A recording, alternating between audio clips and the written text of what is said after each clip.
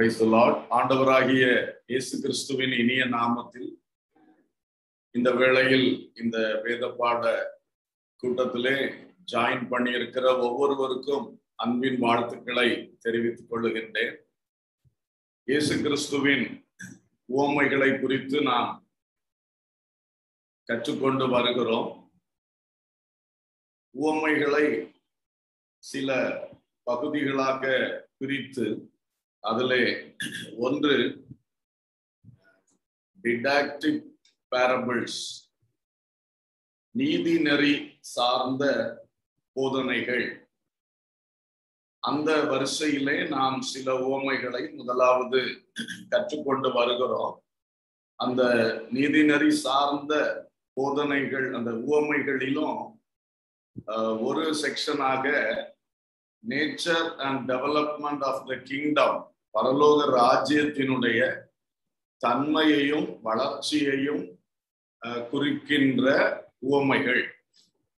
So அதை முதலாவது நாம் ஒரு செட்டாக பார்த்து கொண்டே வருகிறோம். தெய்வீக நீதிநெறி உவமைகளில் முதல் செக்ஷனாக nature and development of the kingdom, அதை குறித்த உவமைகளில் நாம் விதைக்கிறவனுடைய உவமை குறித்து முதலாவது பார்த்தோம். இரண்டாவது களைகள், அந்த உவமையை பார்த்தோம். அடுத்தது வளரும் விதை, அதற்கடுத்தது கடுகு விதை, அப்புறம் புளித்த மா, நிலத்திலே புதைத்திருந்த பொக்கிஷம், முத்து வியாபாரி, அதற்கடுத்தபடி மீன் பிடிக்கும் வலை என்று சொல்லி இந்த உவமைகளை நாம் தியானித்திருக்கின்றோம். அப்போ இன்றைய தினத்திலே நம்முடைய 8வது பாடமாக 9வது உவமையை தியானிக்க போகிறோம். இந்த உவமையும் கூட இந்த செட்டிலே நான் சேர்த்துக் கொள்ளுகிறேன். பரலோக ராஜ்யம் சம்பந்தப்பட்ட, அதனுடைய தன்மை வளர்ச்சி சம்பந்தப்பட்டதிலே சேர்த்துக் கொள்ளுகிறேன். இதனுடைய தலைப்பு வீட்டெஜமான், ஓனர் ஆஃப் அ ஹவுஸ். மத்தேயு 13ஆம் அதிகாரம் 52ஆம் வசனத்திலே இதை நாம் பார்க்கிறோம். மத்தேயு 13:52. அப்பொழுது அவர் அவர்களை நோக்கி, இப்படி இருக்கிறபடியால் பரலோக ராஜ்யத்துக்கு அடுத்தவைகளில் உபதேசிக்கப்பட்டு தேறின வேதபாரகன் எவனும் தன் பொக்கிஷத்திலிருந்து புதியவைகளையும் பழையவைகளையும் எடுத்து கொடுக்கிற வீட்டெஜமானாகிய மனுஷனுக்கு ஒப்பாயிருக்கிறான் என்றார். இந்த உவமையை நாம் பார்க்கின்றோம். ஆண்டவர் இயேசு சொன்ன பல உவமைகள் வரிசையாக மத்தேயு 13ஆம் அதிகாரத்திலே எழுதப்பட்டிருக்கிறது. அதில் கடைசியாக எழுதப்பட்ட உவமை இதுவாக இருக்கிறது. எனவே இந்த உவமை ஒரு வீட்டெஜமானாகிய மனுஷனை குறித்து சொல்லி இருக்கிறது. ஆங்கிலத்திலும் ஓரிரு வெர்ஷன்ஸ்ல நான் அதை வாசித்தால் உங்களுக்கு பிரயோஜனமா இருக்கும் என்று நம்புகிறேன். நான் எப்பொழுதும் பயன்படுத்துவது நியூ கிங் ஜேம்ஸ் வெர்ஷன். அதிலிருந்து வாசிக்கிறேன். Then he said to them, therefore every scribe instructed concerning the kingdom of heaven is like a householder who brings out of his treasure things new and old. Amplified Bible எப்பொழுதும் சற்று விளக்கமாக கொடுக்கப்பட்டிருக்கும். He said to them, therefore every scribe who has become a disciple of the kingdom of heaven is like the head of a household who brings out of his treasure things that are new and fresh and things that are old and familiar என்று கொடுக்கப்பட்டிருக்கிறது. ஆகவே வீட்டெஜமான் குறித்து சொல்லப்படுகிற வார்த்தை, வீட்டெஜமான் யாருக்கு ஒப்பாக பேசப்பட்டிருக்கிறார் இந்த உவமையிலே வீட்டஜமான் பரலோக ராஜ்யத்துக்கு அடுத்தவைகளில் உபதேசிக்கப்பட்டு தேறின வேத பாரகனுக்கு ஒப்பாக சொல்லப்பட்டிருக்கிறது. வீட்டஜமான் ஈக்குவல் டு பரலோக ராஜ்யத்துக்கு அடுத்தவைகளில் உபதேசிக்கப்பட்டு தேறின வேத பாரகன். சோ இதை நாம் மனதில் வைத்துக் கொள்வோம். வீட்டஜமான் பரலோக ராஜ்யம் என்று சொல்லவில்லை. பரலோக ராஜ்யத்துக்கு அடுத்தவைகளிலே போதிக்கப்பட்டு உபதேசிக்கப்பட்டு தேறின ஒரு வேதபாரகனுக்கு ஒப்பாக இருக்கிறது இந்த வீட்டஜமான் இருக்கிறான் என்று சொல்லி இருக்கிறது.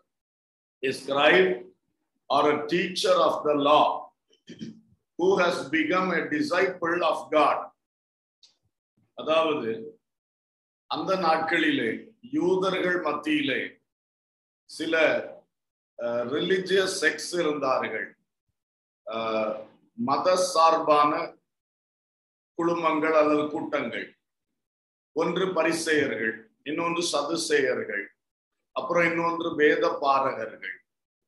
அதிலே ஒரு வேத பாரகன் என்பவன் வேதத்தை அதிகமாய் படிக்கின்றவன், வேதத்தை போதிக்கின்றவன். அவன் ஒரு ஸ்கிரைப் அல்லது ஒரு டீச்சர் ஆஃப் தட் லா என்று நாம பார்க்கிறோம். அப்படி யூத மதத்தினுடைய ஏன் யூத மதம் என்று சொல்லுகிறேன், அந்த நாட்களிலே மோசையினுடைய அந்த பிரமாணத்திலே கற்று தேறினவர்கள் பிற்பாடு அவர்கள் யூதர்கள் அங்கே இஸ்ரவேல் எல்லாம் சிதறடிக்கப்பட்டு 10 கோத்திரங்கள் பல தேசங்களில் சிதறடிக்கப்பட்ட பின்பு அந்த யூதர்கள் என்பவர்கள் தான் ஸ்டாண்ட் பண்ணுகிறார்கள் இதுவரைக்கும். ஆனாலும் பொதுவாக யூதர்கள் என்று நாம் அழைக்கிறோம். சோ அந்த அவர்களுடைய மார்க்கத்திலே கற்று தேறின ஒரு வேதபாரகன், அந்த மனிதன் இயேசு கிறிஸ்துவை ஏற்றுக்கொண்டு அவருடைய சீஷனாய் மாறின பிற்பாடு அந்த நபரைத்தான் இந்த வீட்டஜமான் என்று இந்த உவமையில் இயேசு குறிக்கிறார். பரலோக ராஜ்யத்துக்கு அடுத்தவைகளில் கற்று தேறினவன் என்றால் இயேசு கிறிஸ்துவனுடைய போதனைகளில் கற்றவன், இயேசு கிறிஸ்துவை விசுவாசத்தை ஏற்றுக்கொண்டவன். அதனாலதான் அந்த ஆங்கிலத்துல அந்த டிஃபரெண்ட் வெர்ஷன்ஸ்ல நம்ம பார்க்கும்போது டிசைபிள் ஆஃப் கிரைஸ்ட் என்ற ஒரு வார்த்தை அதிலே விளக்கம் கொடுக்கப்பட்டிருக்கிறதை நீங்கள் கவனித்திருப்பீர்கள். தமிழ்ல அப்படி இயேசு கிறிஸ்துடைய சீஷன் என்று போடவில்லை. ஆனால் அதனுடைய அர்த்தம் பரலோக ராஜ்யத்துக்கு அடுத்தவைகளில் கற்று தேறினவன் யார்? இயேசு கிறிஸ்துடைய சீஷன் தானே. அந்த பழைய ஏற்பாட்டு அந்த வேதபாரகன் அவன் பரலோக ராஜ்யத்துக்கு அடுத்தவைகளில் கற்று தேற வாய்ப்பு கிடையாது. ஏன்னா மோசையினுடைய பிரமாணம் பார்க்கும் பொழுது டைரக்டா பரலோக ராஜ்யத்தை பற்றி ரொம்ப அங்க டீச்சிங் இல்லை. அப்புறம் ப்ராஃபட்ஸ் தீர்க்கதரிசிகளுடைய காரியத்துல ஆங்காங்கே மறைமுகமாக பரலோக ராஜ்யத்தை பற்றின போதனைகள் இருக்கின்றன. சோ அதை மட்டும் கற்று தேறின ஒரு வேதபாரகன் நிச்சயமாய் பரலோக ராஜ்யத்துக்கு அடுத்தவைகளில் கற்று தேறினவன் என்று சொல்லவே முடியாது. ஆகவே இங்கே வீட்டஜமான் என்று இயேசு கிறிஸ்து யாரை குறிப்பிட்டு பேசியிருக்கிறார் என்றால் அவன் ஏற்கனவே வேதபாரகன், அந்த மோசையுடைய பிரமாணத்தை கற்றவன். அதோடு கூட இப்பொழுது அவன் இயேசு கிறிஸ்துவனுடைய போதனைகளையும் கற்று பரலோக ராஜ்யத்துக்கு அடுத்தவைகளில் கற்று தேறினவன். அதனாலதான் அந்த விளக்கங்களிலே அவனை ஒரு டிசைபிள் ஆஃப் ஜீசஸ் கிரைஸ்ட் என்று கொடுக்கப்பட்டிருக்கிறது. சரி, இவன் என்ன செய்கிறான்? தனது வீட்டிலிருந்து அல்லது தன்னுடைய வீட்டின் பொக்கிஷத்தில் இருந்து அவன் எடுத்து கொடுக்கிறான். ஒரு வீட்டஜமான் தன்னுடைய வீட்டில இருக்கக்கூடிய ஐட்டம்ஸ்ல இருந்து எடுத்து கொடுக்கிற ஒரு செயலை இங்கே ஆண்டவர் இயேசு சொல்லுகிறார். தன்னுடைய வீட்டின் பொக்கிஷத்திலிருந்து, அவனுடைய ஸ்டோர் ரூம், அவனுடைய ஹவுஸ் ஹோல்ட், அவனுடைய ட்ரெஷர், அதுல இருந்து எடுத்து கொடுக்கிறார். இது எதை காட்டுகிறது? அந்த மனிதனுடைய உள்ளத்தில் நிறைந்திருக்கின்ற வேத அறிவு, அந்த வசனத்தின் அறிவு அந்த மனிதனுடைய உள்ளத்தில் நிறைந்திருக்கிறது. இவன் யார்? மறுபடியும் சொல்லுகிறேன், மோசையின் பிரமாணத்திலும் கற்று தேறினவன், இப்பொழுது இயேசு கிறிஸ்துடைய பிரமாணத்திலும் கற்று தேறினவன். இது ரெண்டும் அவனுக்குள் இருக்கிறது. அவனுடைய வீட்டினுடைய ட்ரெஷர். அந்த பொக்கிஷத்திலே மோசேயினுடைய பிரமாணமும் இருக்கிறது, இயேசு கிறிஸ்துடைய பிரமாணமும் இருக்கிறது. எல்லாம் சேர்த்து அதுதான் சத்தியம். The truth of God is revealed in the Old Testament and the New Testament. ரெண்டையும் சேர்த்து கற்றுக்கொண்ட ஒரு மனிதன். வெறும் பழைய ஏற்பாட்டை மட்டும் கற்றுக்கொண்டவன் வேதபாரகன். இப்போ இவன் ரெண்டையும் சேர்த்து கற்றுக்கொண்டு அதுல இருந்து எடுத்து கொடுக்கிறவன். சோ அவனுடைய நாலெட்ஜ்ல இருந்து, அவன் படித்து கற்று தேர்ந்ததுல இருந்து மற்றவங்களுக்கு அவன் போதிக்கிறான். எடுத்து கொடுக்கிறான்னு அர்த்தம் என்ன? போதிக்கிறான், டீச் பண்றான். சோ அவனுடைய டீச்சிங் நல்ல ஒரு பேலன்ஸ் டீச்சிங்கா இருக்கும்.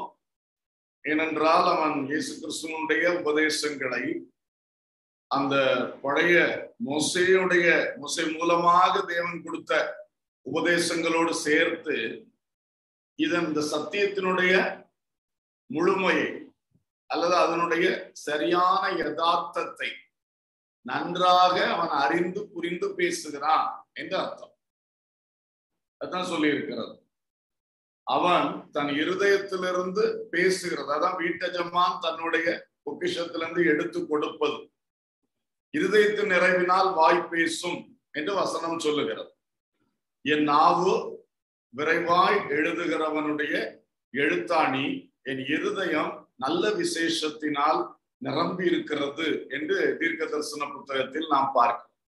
இப்ப என்னுடைய இருதயம் நல்ல விசேஷத்தினால் நிறைந்து இருக்கும் பொழுது அதிலிருந்து என்னுடைய நாவு ஒரு எழுத்தாணி போல எழுதுகிறது. உள்ள இருக்கிறதை வெளியே கொடுக்கிறோம், அது காட்டுகிறது.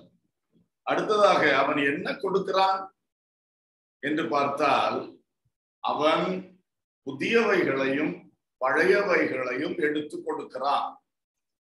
சோ வீட்டஜமானாகிய அந்த வேத பாரகன், அதாவது இயேசு கிறிஸ்துவின் சீடனாகிய வேத பாரகன், அவன் தன்னுடைய வேத அறிவிலிருந்து, வசன அறிவிலிருந்து பழையவைகளையும் புதியவைகளையும் சேர்த்து எடுத்து கொடுக்கிறான்.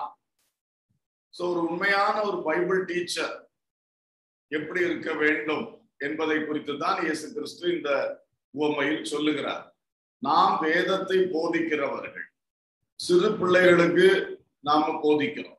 ஒரு பெற்றோர் என்கிற நிலையிலே உண்மையிலே பெற்றோர் பிள்ளைகளுக்கு அதிகமாய் வேத சத்தியங்களை கற்றுக் கொடுக்க வேண்டும். பல வேளைகளில் பெற்றோர் சர்ச்ல நடக்கக்கூடிய சண்டே ஸ்கூலை மாத்திரம் நம்பி இருக்கிறோம். சண்டே ஸ்கூல் டீச்சிங் வாரத்துல ஒரு நாள், ஆனால் வாழ்க்கை முழுவதும் பெற்றோரோடு பிள்ளைகள் இருக்கிறார்கள். ஒரு குறிப்பிட்ட வயது வரைக்கும் டெய்லி கூடவே இருக்கிறாங்க. நடைமுறையிலே அடிக்கடி வேத சத்தியங்களை அவர்களுக்கு சொல்லிக் கொடுக்க நல்ல வாய்ப்பு பெற்றோருக்கு இருக்கிறது. சோ பெற்றோர் பிள்ளைகளுக்கு டீச் பண்றதும் டீச்சிங் தான். ஏன்னா உபாகமத்துல சொல்லி இருக்கு பாத்தீங்களா, நீங்கள் நடக்கிற போதும், நீங்கள் இருக்கிற போதும், நீங்கள் படுத்துக் கொள்ளுகிற போதும் நீங்கள் என்னுடைய உபதேசங்களை உங்கள் பிள்ளைகளுக்கு சொல்லுங்கள் என்று கர்த்தர் அழகா சொல்லி இருக்கிறார். அதுபோல உங்க வீட்டினுடைய நிலைகளில் எல்லாம் என்னுடைய வார்த்தை எழுதி போடு என்றும் சொல்லி இருக்கிறார். இதெல்லாம் எதற்கென்றால் ஒரு டெய்லி பேசிஸ்ல நம்முடைய வாழ்க்கையினுடைய அந்த போக்கிலேயே உபதேசங்களை கொடுத்து கொண்டே இருக்க வேண்டும் என்பது. இப்படி கூப்பிட்டு வச்சு உட்காரு, பைபிளை எடு, புக்கை எடு, அப்படிப்பட்ட டீச்சிங் மட்டுமல்ல. சும்மா கேஷுவலா வாழ்க்கையின் நடுவிலே ஒரு வாக்கிங் போகும்போதும் சரி, படுத்திருக்கிற பொழுதும் சரி, சும்மா உட்கார்ந்து ஒரு பேசி கொண்டிருக்கும் போதும் சரி, கேஷுவலா வரணும். லைஃப் இஷ்யூஸ்ல பைபிள் சத்தியத்தை புகுத்தி கொண்டே இருக்கணும். அப்ப அது அந்த பிள்ளைகளுக்கு ரொம்ப யூஸ்ஃபுல்லா இருக்கும். அப்ப வாழ்க்கையில் இப்படி ஒரு சோதனை வந்தால் அல்லது இப்படி ஒரு சேலஞ்ச் வந்தால், இப்படி ஒரு காரியம் வந்தால் அதை பிப்ளிக்கலா எப்படி ஃபேஸ் பண்ணணும், ஆண்டவர் என்ன விரும்புறார், இது நடைமுறைக்கே வந்து கொண்டே இருக்கும். நல்லா பதிஞ்சிரும். ஒரு குறிப்பிட்ட வருஷம் வரைக்கும் தான் பிள்ளைகள் நம்மோட இருக்காங்க, அப்புறம் படிக்க போயிடுறாங்க, அப்புறம் மேரேஜ் ஆயிடுது. சோ இந்த காலகட்டத்திலே அப்படியே டீச்சிங். சோ நாமும் கூட இப்படிப்பட்ட ஆட்களா இருக்கணும். எப்படி பைபிள்ல இருக்கக்கூடிய பழையதையும் புதியதையும் சேர்த்து எடுத்து சொல்லக்கூடியவர். சில்ட்ரனுக்கு மட்டுமல்ல, நம்முடைய ஃப்ரெண்ட்ஸோட நம்ம பேசும் பொழுதும் இந்த டீச்சிங் தானாக நமக்குள்ள வந்து வரும். இருதயத்தின் நிறைவினால் வாய் பேசும். வசனம், வேத சத்தியம், வந்து அந்த கிறிஸ்தவ நன்னறிகள், இதெல்லாம் நம்ம இருதயத்தை அதிகமா நிரப்பி கொண்டிருந்தால் நம்ம சாதாரண பேச்சிலேயே இது வெளியே வரும், ஆட்டோமேட்டிக் அதோட சேர்ந்து வரும். சோ அது அநேகருக்கு பிரயோஜனமாக இருக்கும். அதுக்கு மேல நமக்கு சில ஊழியங்களை நீங்கள் செய்யலாம், அதுல உங்களுக்கு இந்த டீச்சிங்கான வாய்ப்பு கிடைக்கலாம். சோ இதுல எல்லாம் நம்ம எல்லாருக்கும் சேர்த்துதான் இது சொல்லி இருக்கு என்பதை நாம் புரிந்து கொள்ள வேண்டும். சோ இப்ப சொல்லும் பொழுது புதியவைகளையும் பழையவைகளையும், அதுதான் இதுல உள்ள மெயின் சப்ஜெக்ட். புதியவைகளையும் பழையவைகளையும் சேர்த்து எடுத்து கொடுக்கிற வீட்டஜமா. அப்போ பைபிள்ல இருக்கக்கூடிய புதியதிலிருந்தும் பழையதிலிருந்தும் சேர்த்து சொல்லக்கூடிய போதிக்கக்கூடிய ஒரு போதகர். New and volt. ஆம்பிளிஃபைட் பைபிள்ல பார்த்தோம், ஃப்ரெஷ் அண்ட் ஃபெமிலியர். சிலது ஃப்ரெஷ் டீச்சிங், ஏன்னா இயேசு கிறிஸ்து வெளிப்படுத்தின சில காரியங்கள் அதுவரைக்கும் மக்கள் கேட்காத காரியங்கள். ஃபார் எக்ஸாம்பிள், ஆண்டவர் சொல்ல, சத்துருக்களை சிநேகியுங்கள், உன்னை ஒரு கன்னத்தில் அடிக்கிறவனுக்கு மறுகணத்தையும் காட்டு. இதெல்லாம் அதுவரைக்கும் கேட்டிராதவைகள். இப்படி பல காரியங்கள் இருக்கிறது. ஸோ இதெல்லாம் fresh teachings, new and fresh, அது வரணும். அதே வேளையில் ஓல்ட் அண்ட் ஃபெமிலியர், ஏற்கனவே மோசே காலத்திலிருந்தே சொல்லப்பட்டு வருகிற தேவனுடைய பிரமாணங்கள். அது மோசையுடைய பிரமாணம் அல்ல, தேவன் மோசை கொடுத்தது. சோ அதையும் விட்டு விடக்கூடாது, அதையும் நம்ம என்ன செய்ய வேண்டும், சொல்லணும். அது ஃபெமிலியர், அவங்க மத்தியில் அது ஃபெமிலியர் தான். அடிக்கடி அதை அவங்க வந்து ஜபாலயங்களில் வாசிக்கிறது, இதெல்லாம் உண்டு. இயேசு கிறிஸ்து கூட முதலாவது ஒரு ஜபாலயத்துல போய் அங்கிருந்த அந்த புஸ்தக சுருளை திறந்து பார்க்கும் பொழுது ஏசாயா தீர்க்க தரிசன புத்தக சுருள் அதுல இருந்து வாசிக்கிறார். வாசித்துட்டு அதுக்கு விளக்கம் கொடுக்கிறார். இதுதான் பொதுவா அங்குள்ள வேத பாரகர்களுடைய பணி. ஜபாலயங்களிலே டீச்சிங் பண்ணி கொண்டே இருப்பார்கள் அதை வைத்து. ஸோ அந்த ஓல்ட் அண்ட் ஃபெமிலியரும் வரணும், நியூ அண்ட் ஃப்ரெஷ்ஷும் வர வேண்டும். அப்புறம் இன்னொரு வெர்ஷன்ல கொடுத்திருக்கும் போது new gems of truth and volt once. புதிய முத்துக்களாகிய இந்த சத்தியத்தின் புதிய முத்துக்கள் அதுவும் வரணும், பழைய முத்துக்களும் வரணும். ரெண்டு முத்துக்கள் தான். கர்த்தருக்கு ஸ்தோத்திரம். எனவே நம்ம புரிந்து கொள்ள வேண்டும், முழு பைபிளை படிக்கணும். முழு பைபிளினுடைய அந்த சாராம்சத்தில் இருந்து பேச வேண்டும். அதான் முக்கியம். வெறும் பழைய ஏற்பாட்டு உபதேசத்தை மட்டும் பேசினால் ஒரு லீகலிஸ்டாக மாறலாம். வெறும் புதிய ஏற்பாட்டு உபதேசத்தை மட்டும் பேசினால் ஒரு லிபரலிஸ்டாக மாறலாம்.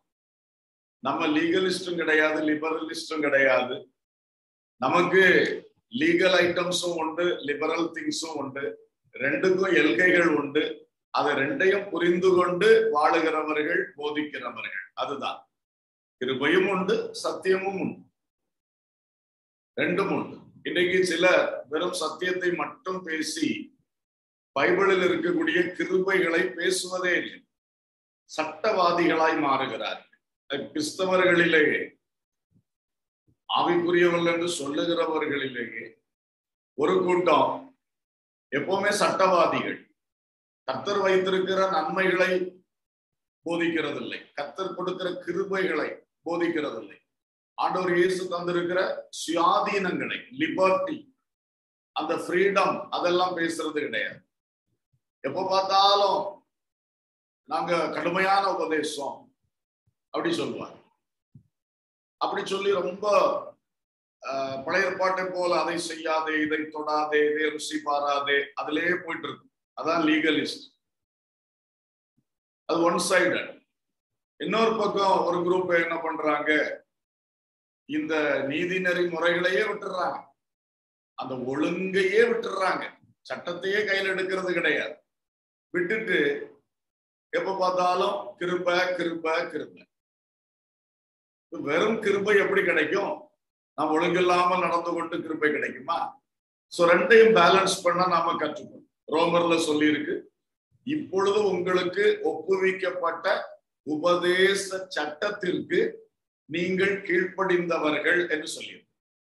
முன்னே நீங்கள் பாவத்துக்கு அடிமையா இருந்தீர்கள், இப்பொழுதும் நீங்கள் உங்களுக்கு ஒப்புவிக்கப்பட்ட உபதேச சட்டத்துக்கு கீழ்ப்படிந்தவர்கள்.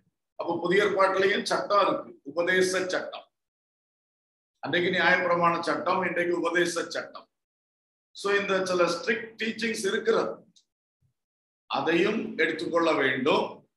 கூடவே சிலுவையில் வெளிப்பட்ட கிருபை மகா மேன்மையான கிருபை. அந்த கிருபைக்கு ஈடு இணை எதுவுமே இல்லை. அந்த கிருபையினாலதான் நாமெல்லாம் பிழைத்திருக்கிறோம். நாமெல்லாம் கிறிஸ்துவுக்கு சீடர்களாக இன்றைக்கும் வாழ்ந்து கொண்டிருக்கிறோம். கிருபை இல்லாவிட்டால் மனுஷன் நிக்க முடியாது. வெறும் பழைய உபதேசத்தை மட்டும் வச்சுட்டு இருந்தோம்னா நம்மளால நிக்க முடியாது. புதிய உபதேசம் ரெண்டும் சேரணும். சோ இந்த விஷயத்திலே ரெண்டையும் இணைத்து அதனுடைய முழு தாற்பயத்தை அறிந்து போதிக்க கற்றுக்கொள்ளும். ஃபார் எக்ஸாம்பிள், பழைய ஏற்பாட்டுல சில காரியங்கள் அவுடேட்டடா மாறும், சில காரியங்கள் அவுடேட்டடா மாறும். இப்போ எக்ஸாம்பிளுக்கு என்ன சொல்லலாம், பழைய ஏற்பாட்டுல மிருகங்களை கொண்டு வந்து பலி செலுத்துவார்கள், பலவித பலிகள் தூபங்கள் இதெல்லாம் அவங்க ஏறெடுப்பாங்க. புதிய ஏற்பாட்டுல தேவையா? இல்லை. அதை ஆண்டவர் மாற்றி விட்டார். இயேசு கிறிஸ்துவே பலியானதுனால அந்த உன்னதமான பலி, தேவகுமாரனே பலியாயிட்டார் சிலுவையில. அப்போ அதோடு அந்த பழைய மிருகம் பறவை பலிகள் கேன்சல் ஆயிடுச்சு. இப்படி சில விஷயங்கள் பழைய உபதேசத்தில் சொல்லப்பட்டிருக்கிறது, பழையவைகளில் சொல்லப்பட்டிருக்கிறது, புதியதுல கேன்சல் ஆயிடுச்சு. அப்புறம் நம்ம அதை போய் போதித்துட்டு இருக்க கூடாது. அதை ஒரு ஞானார்த்தமாகத்தான் எடுக்க வேண்டும். ஏன்னா அதுவும் எழுதி தந்திருக்கிறது. பழைய ஏற்பாட்டுல இப்படி எல்லாம் பலி செலுத்தி இருந்துச்சு, ஆசரிப்பு கூடாரம் இந்த மாதிரி ஆண்டவர் கட்ட சொல்லி அதை வச்சு ஆராதனை நடந்துச்சுன்னு எல்லாம் ஏன் நமக்கும் எழுதி தந்திருக்கிறாரு. சிலர் அதை கம்ப்ளீட்டா நெக்லெக்ட் பண்ணிடுவாங்க, ஏன்னா அதெல்லாம் படிக்கிறது சும்மா சிரமமா இருக்கு அப்படின்னு. ஆனா அதுல இருந்து அது ஒரு ஷேடோ மாதிரி, அதுல இருந்துதான் இப்போ உள்ள புதிய உபதேசம் வந்திருக்கு. ஆனால் கிறிஸ்து உடைய நிழலாக அவைகள் இருக்கின்றன. இயேசு கிறிஸ்து சிலுவையில பலியான விஷயங்களை அது சொல்லுது பழைய ஏற்பாட்டுல. இது ரெண்டையும் சேர்த்து படிச்சு பார்த்தா அதுக்கு ஒரு கம்ப்ளீட்னஸ், ஒரு முழுமை கிடைக்கும். இப்படிதான் ஒவ்வொரு காரியத்தும்.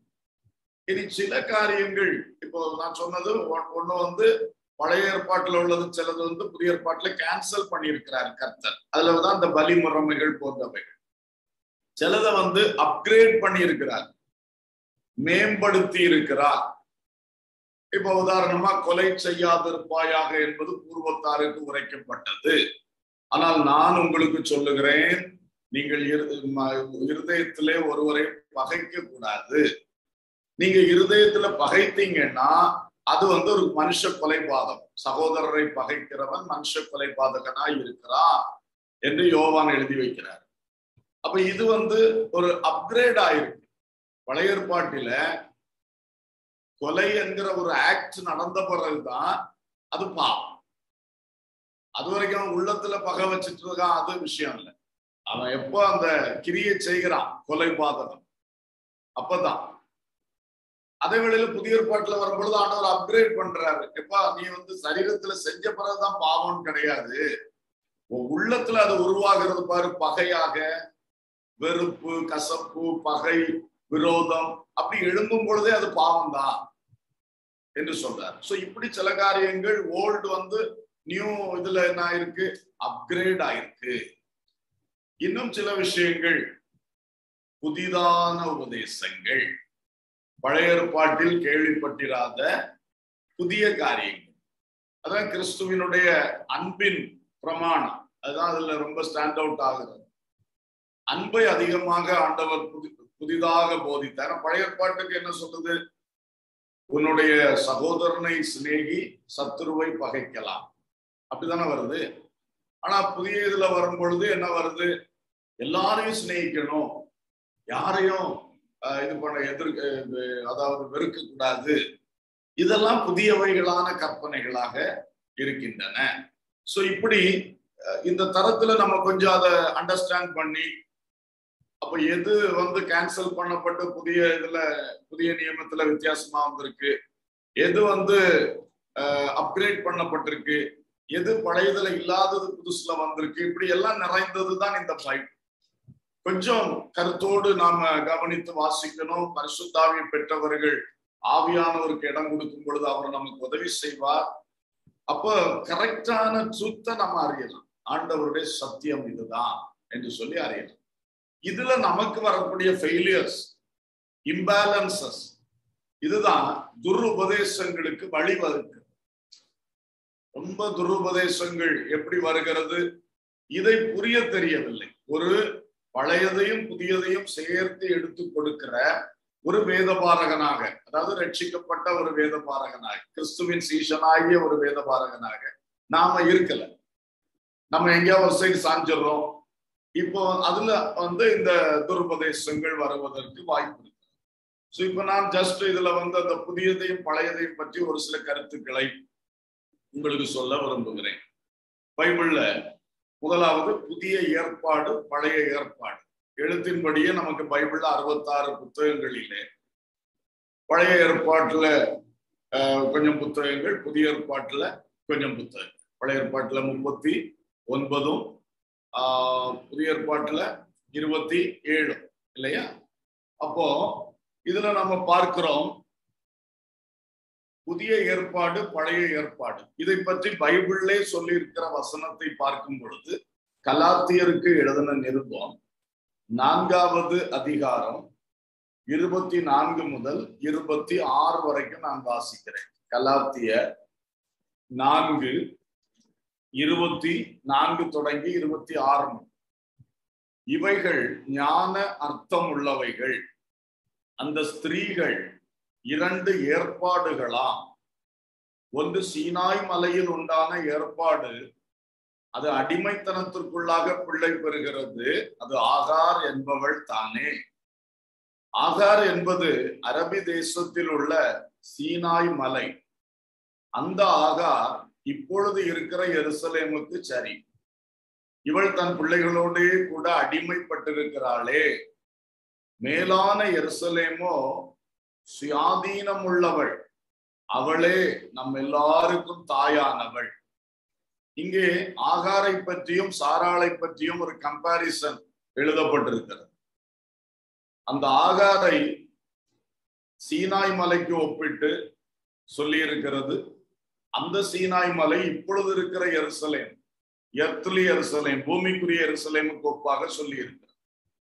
இனி சாராளை சொல்லும் பொழுது, சாராளோ மேலான எருசலேம், இனி வரப்போகிற பரம எருசலேம், ஹெவன்லி ஜெருசலேம்.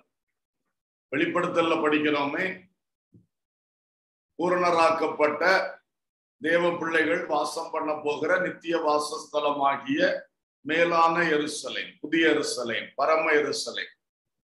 அதற்கு சாராளை ஒப்பிட்டிருக்கிறது. அப்படி சொல்லும் பொழுது ஒரு வார்த்தை சொல்லியிருக்க, அந்த ஸ்திரீகள் 2 ஏற்பாடுகளாம். இப்போ பழைய ஏற்பாடு, புதிய ஏற்பாடு. பழைய ஏற்பாடு எப்படி இருக்கிறது? அந்த ஆகாரை போல. அது சீனாய் மலையில் கொடுக்கப்பட்ட ஏற்பாடு, மோசேயினுடைய நியாயப்பிரமாணம். அது தேவன் கொடுத்ததுதான். அக்னிமயமாக சீனாய் மலையில் இறங்கி தேவன் கொடுத்ததுதான். ஆனால் அது இப்பொழுது பழையதாகிவிட்டது. எப்படி பழையதாயிருச்சு அந்த ஏற்பாடு? இயேசு கிறிஸ்து புதிய ஏற்பாடை பண்ணிட்டார் சிலுவையில. அப்படி பண்ணின உடனே முந்தினது பழையதாக மாறிவிட்டது. அது வரைக்கும் அதுதான் நிலுவையில் இருந்தது, அதுதான் செயல்பட்டு கொண்டு இருந்தது. இயேசுவின் சிலுவையோடு அது பழையது, இது புதியது அந்த ஆகிவிட்டது. அப்போ அந்த ஆகார் ஒரு அடிமை பெண், நமக்கு தெரியும், அடிமை பெண். அதற்கு ஒப்பாக அதை சொல்லி இருக்கிறது. அது ஒரு அடிமைப்பட்டது அப்படின்னு. பல காரியங்களிலே அந்த பழைய ஏற்பாடு அந்த மோசேயினுடைய பிரமாணத்தை பார்க்கும்போது, இயேசு கிறிஸ்து தருகிற சுயாதீனங்கள், அந்த லிபர்ட்டியும், இயேசு கிறிஸ்து தருகிற அந்த மேன்மைகளும் அதில் கொஞ்சம் இல்லாமல் காணப்படும். பவுல் அதை ரொம்ப கம்பேர் பண்ணி பல இடங்கள்ல எழுதுவார். அது பழையது எப்படிப்பட்டது, புதியது எப்படிப்பட்டது கம்பேர் பண்ணி நிறைய நிருபங்கள்ல அவர் எழுதுகிறத பார்க்கிறோம். சோ இந்த ரெண்டு ஏற்பாடுகளிலே பழையது அடிமைத்தனத்துக்குள்ளாக பிள்ளை பெறுகிறது. ஏன்னா அது வெறும் சட்டத்தை தான் சொல்லும். வாழ்வின் உள்ளான விடுதலை அங்கே அதுல ரொம்ப இல்லை. எல்லாம் வெளிப்படையான சடங்காச்சாரங்களும் கிரியைகளுமாக காணப்படுகிறது. ஆனால் இந்த சாராள் என்பவள், அவள் சுயாதீனம் உள்ளவள், அவள் தான் உரிமைக்காரி. அவளை இந்த மேலான எருசலேம், இன்னொன்னு சொல்ல போனா கல்வாரியிலே ஏற்படுத்தப்பட்ட ஏற்பாடு, அவள் மேலான எருசலேமுக்கு சரி என்று சொல்லி இருக்கிறது. சோ இந்த ரெண்டையும் நம்ம பார்க்கணும். ரெண்டு ஏற்பாடுகள், ஆனா ரெண்டு ஏற்பாடுகளையும் படிக்கணும். ரெண்டு ஏற்பாடுகளையும் படித்து நாம் புரிந்து கொள்வதுதான் நமக்கு பிரயோஜனமானது. யூதர்களாய் பிறந்தவர்களுக்கு அல்லது இஸ்ரவேலர்களுக்கு பழைய ஏற்பாடு ரொம்ப ஈஸியா தெரியும் இல்லையா? அந்த பிரமாணம் எல்லாம் அவங்க நேரம் கண்ணில் பார்த்திருப்பாங்க. அவங்களுக்கு அதனுடைய சரித்திரம் எல்லாம் அவங்க கையில இருக்கு. எவிடன்ஸ் எல்லாம் பலதும் இருக்கலாம். நம்ம புறஜாதிகள் ரட்சிக்கப்பட்டவர்களுக்கு அது கொஞ்சம் கஷ்டம். அதை படித்து தெரிந்து கொள்ளும் போது நமக்கு நிறைய விஷயம் நம்ம கண்ணில் காணவும் இல்லை. அன்றைக்கு இருந்த அந்த சோசியல் சிச்சுவேஷன்ஸ் நமக்கு புரிகிறதும் இல்லை. அப்படி இருக்கிறது. ஆனாலும் கர்த்தர் நமக்கு இந்த 66 புத்தகங்களையும் முத்தரித்து, இதுதான் தீர்க்க தரிசன புத்தகம், இதுதான் உனக்கு நித்திய ஜீவனை காட்டக்கூடியது என்று தந்திருக்கிறார். எனவே தேவ பிள்ளைகளே, வெறும் புதிய ஏற்பாடு மட்டும் வாசிக்கிறவர்கள் நீங்கள் இனி பைபிள் முழுவதையும் வாசிக்க வேண்டும். வெறும் சங்கீதங்களை மட்டும் வாசிக்கிறவர்கள் கண்டிப்பாக பழைய ஏற்பாடும் புதிய ஏற்பாடும் சேர்த்து வாசிக்கணும். வெறும் ஆறுதலின் பகுதிகளை மட்டும் தெரிந்தெடுத்து வாசிக்கிறவர்கள் நீங்க இனி எச்சரிப்பின் பகுதிகளையும் சேர்த்து வாசிக்கணும். எல்லாமே வாசிக்கணும். அது எனக்கு ஒன்றும் புரியல அப்படின்னு சொன்னா பைபிள் வாசிக்கும் முன்னாடி ஆவியானவரே எனக்கு கற்று தாரும் ஐயா, எனக்கு ஞானம் தாரும் ஐயா, புரிந்து கொள்ளக்கூடிய கிருபை தாரும் ஐயான்னு சொல்லி ஜெபம் பண்ணிட்டு என்ன செய்யலாம், நம்ம வாசிக்கலாம். ஆண்டவர் கிருபை செய்வார். ஆகவே இந்த ரெண்டு ஏற்பாடுகளை குறித்து நாம் இங்க பார்க்கிறோம். அதே வேளையில இந்த ஏற்பாடை குறித்து பவுல் ரொம்ப கம்பேர் பண்ணி அதோடைய டிஃபரன்ஸ் எல்லாம் சொல்லி இருக்கிறார். நான் ரொம்ப விளக்கத்துக்குள்ள போக முடியாது. 2 கொரிந்தியர் 3ஆம் அதிகாரத்திலே அவர் சொல்லி இருக்கிற ஒரு காரியத்தை நான் சொல்ல விரும்புறேன். 2 கொரிந்தியர் 3ஆம் அதிகாரம் 14 16 பாருங்க. அதுல என்ன சொல்றாரு? 14 16, அவர்களுடைய மனது கடினப்பட்டது, இந்நாள் வரைக்கும் பழைய ஏற்பாடு வாசிக்கப்படுகையில் அந்த முக்காடு நீங்காமல் இருக்கிறது, அது கிறிஸ்துவினாலே நீக்கப்படுகிறது.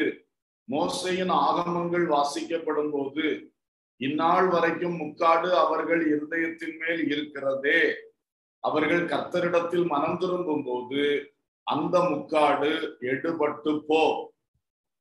இங்கே பழைய ஏற்பாடு என்ற வார்த்தையே இந்த இடத்துல இருக்கிறத நம்ம பார்க்கிறோம். அதனாலதான் அந்த வசனத்தை தெரிந்து கொண்டேன்.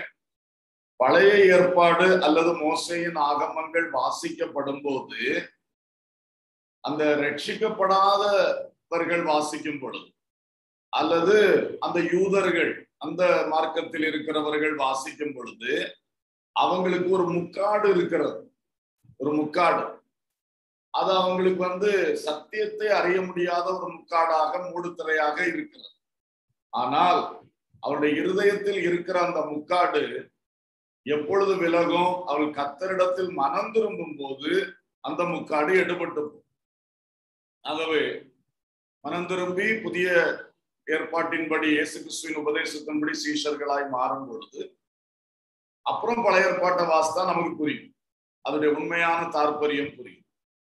ஆகவே இந்த பழைய ஏற்பாடும் புதிய ஏற்பாடும் சேர்ந்திருக்க வேண்டும் என்கிறது மிக முக்கியமான ஒரு விஷயம். நான் சொன்னபடி இந்த இதே அதிகாரத்துல பவுல் ரொம்ப கம்பாரிசன் பண்ணி இருக்கிறதையும் நீங்க 8ஆம் வசனத்திலிருந்து 11ஆம் வசனம் வரைக்கும் பார்க்க முடியும். 8ஆம் வசனத்துல சொல்றாரு, அது ஒளிந்து போகிற மகிமையுடைய ஊழியம், இது ஆவிக்குரிய ஊழியம் அப்படின்னு ரெண்டையும் கம்பேர் பண்றார். அப்புறம் 9ஆம் வசனத்துல பழையது ஆக்கினை தீர்ப்பு கொடுக்கும் ஊழியம், புதியது நீதியை கொடுக்கும் ஊழியம் சொல்றார். அப்புறம் 11ஆம் வசனத்துல அந்த ஒளிந்து போகிறதே மகிமை உள்ளதா இருந்தால் நிலைத்திருப்பது அதிக மகிமையா இருக்கும் அப்படிங்கிறார். அப்ப இதுல என்ன சொல்றாரு? பழையது ஒளிந்து போகிறது, புதியது மகிமை உள்ளது என்று சொல்லுகிறார். இப்படி பழைய ஏற்பாட்டை விட எல்லா நிலையிலும் புதிய ஏற்பாடு மேன்மை உள்ளது. ஆனா இயேசு அழகாய் சொன்னார், ரெண்டிலிருந்தும் எடுத்து கொடுக்க தெரிய வேண்டும், ஒன்றை ஒதுக்கி ஒன்றை மட்டும் எடுக்கக்கூடாது என்பதை தெளிவாக பேசியிருக்கிறார். சோ இதுல பழைய ஏற்பாடு புதிய ஏற்பாடு என்கிற ரெண்டு பகுதிகள். இனி இதே விஷயம்தான் இன்னொரு வார்த்தையில சொல்லும் பொழுது, புதிய உடன்படிக்கை பழைய உடன்படிக்கை. அப்போ அங்க நம்ம ஓல்ட் டெஸ்டமெண்ட் நியூ டெஸ்டமெண்ட் என்று இருக்கிறது. இதுல old covenant and new covenant, ரெண்டு உடன்படிக்கைகள். அதை அடிப்படையாய் கொண்டுதான் இந்த ரெண்டு ஏற்பாடுகளும் உண்டாக்கப்பட்டிருக்கின்றன. அப்ப அதுல லூக்கா 22:20, போஜனம் பண்ணின பின்பு அவர் அந்தபடியே பாத்திரத்தையும் கொடுத்து, இந்த பாத்திரம் உங்களுக்காக சிந்தப்படுகிற என்னுடைய இரத்தத்தினாலாகிய புதிய உடன்படிக்கையாய் இருக்கிறது என்றார். இயேசு கிறிஸ்துவின் இரத்தத்தினாலே ஒரு உடன்படிக்கை செய்யப்பட்டிருக்கிறது. தேவனுக்கும் மனிதனுக்கும் தான் கவனன்ட், உடன்படிக்கை, ஒப்பந்தம். அப்ப தேவனுக்கும் மனுஷனுக்கும் நடுவிலே ஒரு புதிய ஒப்பந்தம் அல்லது புதிய உடன்படிக்கை எங்கே நடந்தது? கிறிஸ்துவின் சிலுவையில். அவர் இரத்தத்தை சிந்தி அந்த உடன்படிக்கைக்கு ஒரு நடுவராக, மத்தியஸ்தராக நின்று ஒரு பக்கம் கர்த்தரோடு கரம் பிடிக்கிறார், ஒரு பக்கம் மனுஷனோடு கரம் பிடிக்கிறார். இப்படி தேவனையும் மனுஷனையும் ஒன்றாக்கின ஒரு சிலுவை. கர்த்தருக்கு ஸ்தோத்திரம். இப்ப நாம் அழகாக பார்க்கின்றோம். இந்த புதிய உடன்படிக்கை குறித்து இங்க சொல்லப்பட்டது. சரி, அப்ப அந்த பழைய உடன்படிக்கை ஏது? பழைய உடன்படிக்கை பற்றி சொல்லும் பொழுது எபிரேயர் 9ஆம் அதிகாரம் 1ஆம் வசனம், அன்றியும் முதலாம் உடன்படிக்கை ஆனது ஆராதனைக்கேற்ற முறைமைகளும் பூமிக்குரிய பரிசுத்த ஸ்தலமும் உடையதாய் இருந்தது. இது அந்த ஆசரிப்பு கூடாரத்தை பற்றி சொல்லுகிறது. அதுதான் அந்த சீனாய் மலையில் உண்டான உடன்படிக்கை. மோசே மூலமாக கர்த்தர் அன்றைக்கு தெரிந்து கொள்ளப்பட்ட ஜனமாகிய இஸ்ரவேலோடு செய்த உடன்படிக்கை. அதான் முதலாம் உடன்படிக்கை என்று எபிரேயர் நிருபக்காரர் சொல்லுகிறார். அதுல கொஞ்சம் ஆராதனைக்கேற்ற முறைமைகள் உண்டு. ஆசரிப்பு கூடாரத்துல பல பலி முறைமைகள், தூபம் இடுகிறது, இதெல்லாம் உண்டு. பூமிக்குரிய பரிசுத்த ஸ்தலமும் அங்கே உண்டு. இந்த ஆசரிப்பு கூடாரத்துக்குள்ள ஒரு பரிசுத்த ஸ்தலம், அப்புறம் உள்ளுக்கு ஒரு மகா பரிசுத்த ஸ்தலம், அங்க உடன்படிக்கை பெட்டின்னே ஒண்ண வச்சிருக்கு. சோ அது ஒரு உடன்படிக்கை. அதுதான் இங்கே சொல்லப்பட்ட பழைய உடன்படிக்கை. கிறிஸ்துவின் சிலுவையில் வந்தது புதிய உடன்படிக்கை. இந்த புதிய உடன்படிக்கையை குறித்து எபிரேயர் 8ஆம் அதிகாரத்திலே 6 முதல் 10 வரையிலான வசனங்களில் விளக்கி சொல்லப்பட்டிருக்கிறதை நான் வாசிக்கிறேன். எபிரேயர் 8:6 முதல் 10. இவர்கள் செய்யும் ஆராதனை பரலோகத்தில் உள்ளவைகளின் சாயலுக்கும் நிழலுக்கும் ஒத்திருக்கிறது. அப்படியே மோசே கூடாரத்தை உண்டு பண்ண போகையில் மலையிலே உனக்கு காண்பிக்கப்பட்ட மாதிரியின்படியே நீ எல்லாவற்றையும் செய்ய எச்சரிக்கையாயிரு என்று தேவன் அவனுக்கு கட்டளையிட்டார். இவரோன கிறிஸ்துவோ விசேஷித்த வாக்குத்தத்தங்களின் பேரில் ஸ்தாபிக்கப்பட்ட விசேஷித்த உடன்படிக்கைக்கு எப்படி மத்தியஸ்தராய் இருக்கிறாரோ அப்படியே முக்கியமான ஆசாரிய ஊழியத்தையும் பெற்றிருக்கிறார். அந்த முதலாம் உடன்படிக்கை பிழை இல்லாதிருந்ததானால் இரண்டாம் உடன்படிக்கைக்கு இடம் தேட வேண்டுவதில்லையே. அவர்களை குற்றப்படுத்தி அவர்களை நோக்கி, இதோ கர்த்தர் சொல்லுகிறது என்னவெனில், இஸ்ரவேல் குடும்பத்தோடும் யூதா குடும்பத்தோடும் நான் புது உடன்படிக்கையை ஏற்படுத்தும் காலம் வருகிறது. அவர்களுடைய பிதாக்களை எகிப்து தேசத்திலிருந்து கொண்டு வரும்படிக்கு நான் அவர்களுடைய கையை பிடித்த நாளிலே அவர்களோடு பண்ணின உடன்படிக்கை போல இது இருப்பதில்லை. அந்த உடன்படிக்கையிலே அவர்கள் நிலை நிற்கவில்லையே, நானும் அவர்களை புறக்கணித்தேன் என்று கர்த்தர் சொல்லுகிறார். அந்த நாட்களுக்கு பின்பு நான் இஸ்ரவேல் குடும்பத்தாரோட பண்ணும் உடன்படிக்கையாவது, கவனிங்கள், புதிய உடன்படிக்கையில் என்னுடைய பிரமாணங்களை அவருடைய மனதிலே வைத்து அவருடைய இருதயங்களில் அவைகளை எழுதுவேன். நான் அவர்கள் தேவனாயிருப்பேன், அவர்கள் என் ஜனமாயிருப்பார்கள். இதை பற்றி எரேமியாவில் சொல்லியிருக்கு. பல இடங்கள்ல முதல்ல சொல்லியிருக்கு, நான் புதிய உடன்படிக்கை பண்ணுவேன் அப்படின்னு. அது விளக்கமா எபிரேய நிருபக்காரர் எடுத்து எழுதும்போது சொல்றாரு, அந்த பழைய உடன்படிக்கை அதுவும் பரலோகத்தில் இருக்கிற சாயலுக்கு ஒப்பானது தான். ஏன்னா கர்த்தர் சீனாய் மலை மேல மோசையை உட்கார வச்சுட்டு சொல்லி கொடுத்தது மட்டுமல்ல, காண்பித்து கொடுத்தார். பார், இப்போ குத்து விளக்க செய்ய சொன்னாரு. அதுக்கு அந்த அளவுகள் எல்லாம் கரெக்டா ஒன்றும் சொல்லல. ஒரு தாளந்து பசும் பொன்னிலே இந்த மாதிரி நீ அதை மொத்தமா அடிப்பு வேலையா செய்து உருவாக்கணும்ட்டார். எப்படி உருவாக்குவான், என்ன ஷேப்ல உருவாக்குவான்? நீ மலையில் உனக்கு காண்பிக்கப்பட்ட மாதிரியின்படி செய்ய அப்படின்ட்டார். அப்ப பரலோகத்தில் இருக்கிறத அவனுக்கு காட்டி கொடுத்திருக்கிறார். அது பார்த்தோன்னு ஒரு பிக்சர் அவன் மனசுல வந்துருச்சு. குத்து விளக்கு இப்படி இருக்கணும், பலிபீடம் இப்படி இருக்கணும், எல்லாத்த பற்றி அவனுக்கு ஒரு ஐடியா வந்துருச்சு. இதை வச்சுட்டு தான் அந்த மனுஷன் ஆண்டவர் சொன்ன கொடுத்ததும் காட்டி கொடுத்ததும் கொண்டு அழகா பண்ணி ஆராதனையை நல்லா பண்ணான். கர்த்தர் அதை அங்கீகரித்தார். மகிமையின் மேகத்தில் அதை நிரப்பினார். அந்த உடன்படிக்கைக்கு மேல் இருந்த கிருபாசனத்தின் மேல் கர்த்தர் உட்கார்ந்து மோசையோடு அடிக்கடி பேசினார். அது தேவ அங்கீகாரம் உள்ளது, பரலோகத்தின் சாயலுக்கு ஒப்பானது, அது உண்மை. ஆனால் அடுத்த வசனம் 6ஆம் வசனத்துல, இவரோ இயேசுவோ விசேஷித்த வாக்குத்தத்தங்களின் பேரில் ஸ்தாபிக்கப்பட்ட இந்த விசேஷித்த உடன்படிக்கைக்கு மத்தியஸ்தராய் இருக்கிறார். அது மேன்மை உள்ளதுதான் பழையது, ஆனா அதை விட இது மகா மேன்மை உள்ளது, புதியது. சோ இந்த புதிய உடன்படிக்கை கிறிஸ்துவினால் வந்தது என்பது ரொம்ப தெளிவு. இதுல என்ன சொல்றாரு, 9ஆம் வசனத்துல 10ஆம் வசனத்துல பார்த்தோம்.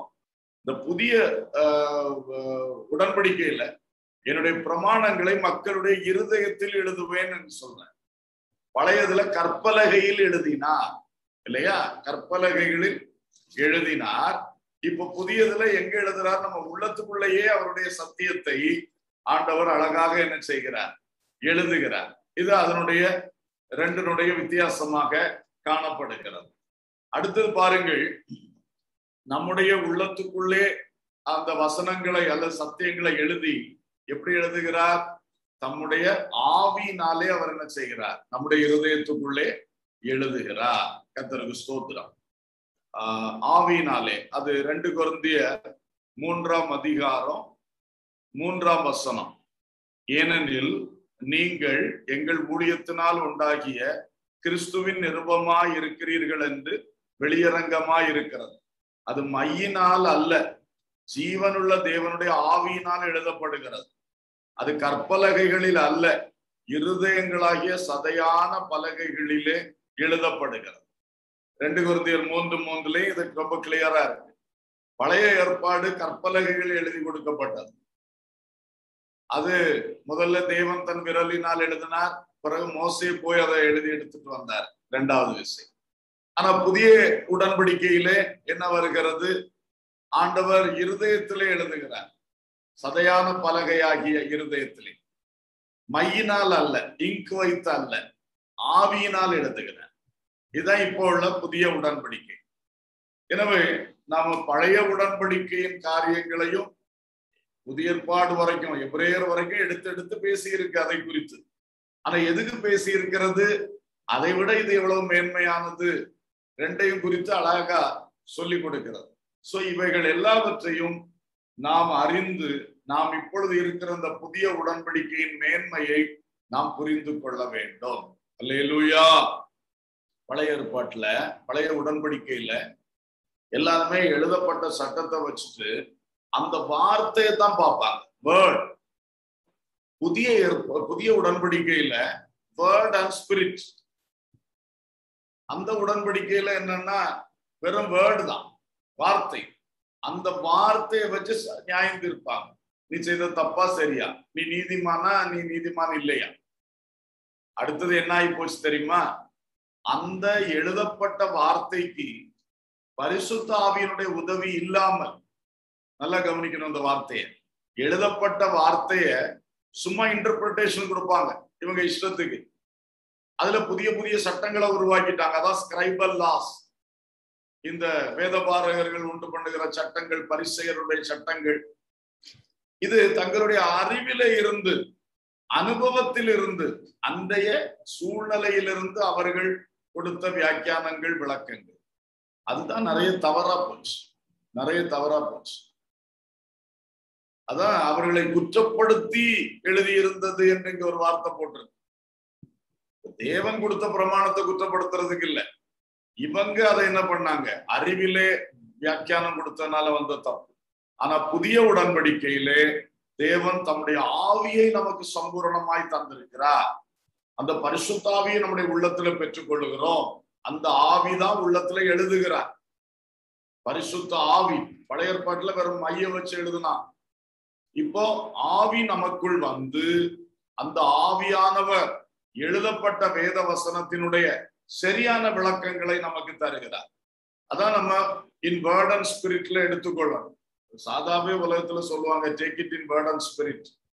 எழுதப்பட்ட அந்த வார்த்தையினுடைய உள் விவரத்தை நீ அறிந்து புரிந்து ஏற்றுக்கொள். அதான் அதுக்கு ஸ்பிரிட்டோட நீ புரிந்து கொள். ரீட் பிட்வீன் த லைன்ஸ் என்று சொல்லுவாரு. நீ வெறும் லைனை மட்டும் வாசிக்காத, 2 லைனுக்கு இடையில இருக்கிறத வாசின்வா. இங்க 2 லைனுக்கு இடையில என்ன இருக்கு, வெறும் கேப், ஒரு ஸ்பேஸ் தான் இருக்கும். அதை பற்றி சொல்லல, அந்த இன்னர் மீனிங்கை நீ புரிஞ்சிக்க.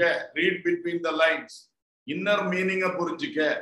அதே மாதிரி புதிய உடன்படிக்கையில வசனமும் ஆவியும், வார்த்தையாகிய கிறிஸ்துவும் ஆவியாகிய பரிசுத்தாவியும் ரெண்டும் இணைந்து வரும் பொழுதுதான் இந்த புதிய உடன்படிக்கை மகா விசேஷமானதாக மாறுகிறது. சோ நமக்கு பழைய வார்த்தைகள் வேணும், புதிய ஆவி வேணும். ரெண்டும் சேரும் பொழுது அருமையாய் கர்த்தருடைய சத்தியத்தை, அந்த உடன்படிக்கையை நாம் என்ன செய்யலாம், புரிந்து கொள்ளலாம். வேதத்துல நிறைய உடன்படிக்கை சொல்லி இருக்கிறது. ஆதாமின் உடன்படிக்கை, நோவாவின் உடன்படிக்கை, அப்புறம் அபிரகாமோடு செய்த உடன்படிக்கை, மோசேயின் உடன்படிக்கை எல்லாம் வருது. இடையில ஒரு தாவீதின் உடன்படிக்கை உண்டு, ராஜரீக உடன்படிக்கை. அப்புறம் புதிய ஏற்பாட்டுல வரும் பொழுது சிலுவையின் உடன்படிக்கை அல்லது கிறிஸ்துவின் உடன்படிக்கை. ஆனா மொத்தத்துல இங்க பழையது புதியதுன்னு சொல்லும் பொழுது மோசேயினுடைய உடன்படிக்கை, சீனாய் மலையில் உண்டான உடன்படிக்கையும், இயேசுவினால் கல்வாரி மலையில் உண்டான உடன்படிக்கையும், இது ரெண்டையும் சொல்லி இருக்கிறது என்பதை புரிந்து கொள்வோமாக. இனி அடுத்ததாக புதிய மார்க்கம், பழைய மார்க்கம் என்பதையும் நாம் பார்க்கிறோம். புதிய ஏற்பாடு, பழைய ஏற்பாடு, புதிய உடன்படிக்கை, பழைய உடன்படிக்கை, புதிய மார்க்கம், பழைய மார்க்கம். மார்க்கம் என்றால் வழி, வழி. அதைத்தான் மதம்னு சொல்றாங்க இப்போ. மார்க்கம் என்பது வழி. அதை அடுத்தது அது சட்ட திட்டங்களால், ஒழுங்குமுறைகளால் கன்சாலிடேட் ஆன உடனே அது ஒரு மதமாக இருக்கிறது. சரி, எபிரேயர் 10:19-20. எபிரேயர் 10:19-20. ஆகையால் சகோதரரே, நாம் பரிசுத்த ஸ்தலத்தில் பிரவேசிப்பதற்கு இயேசுவானவர் தமது மாம்சமாகிய திரையின் வழியாய் புதிதும் ஜீவனுமான மார்க்கத்தை நமக்கு உண்டு பண்ணினபடியா, அந்த மார்க்கத்தின் வழியாய் பிரவேசிப்பதற்கு அவருடைய இரத்தத்தினாலே நமக்கு தைரியம் உண்டாயிருக்கிறபடியினாலும், இங்கே இயேசுவானவர் ஒரு புதிய ஜீவனுள்ள மார்க்கத்தை உண்டு பண்ணினார் என்று படிக்கிறோம். புதிய ஜீவனுள்ள மார்க்கத்தை உண்டு பண்ணினார் என்று படிக்கிறோம். அப்போ இது பழைய ஒரு வழி, புதிய ஒரு வழி என்று 2 வழிகளை, 2 மார்க்கத்தை காட்டுகிறது. இன்றைய எழுத்தின்படி கூட பழையது யூத மார்க்கம் என்று உலகத்துல அழைக்கப்படுகிறது, புதியது கிறிஸ்து மார்க்கம் என்று உலகத்துல அழைக்கப்படுகிறது. யூத மார்க்கம் ஜூயிஷ் ரிலிஜியன், கிறிஸ்தவ மார்க்கம், கிறிஸ்டியன் ரிலிஜியன் என்று ரெண்டாக இருக்கிறது. இந்த யூதர்கள் வந்துட்டு பழைய ஏற்பாடை மட்டும் வச்சுட்டு இருக்கிறார். நான் கிறிஸ்தவர்களாகிய நாம் ரெண்டையும் சேர்த்து வச்சிருக்கிறோம். சோ இது புதிய மார்க்கம். இந்த புதிய மார்க்கம் எப்படி உண்டாக்கப்பட்டது?